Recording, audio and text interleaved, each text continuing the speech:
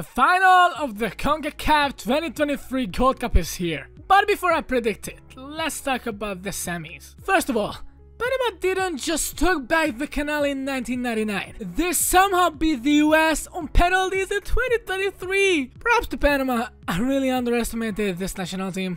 And I'm just really happy that the US got knocked out. And obviously Mexico proved that it has a very good team and beat Jamaica 3-0. Compared to their first matches, they became insanely good. Okay, now let's talk about the final. Mexico versus Panama. Phew!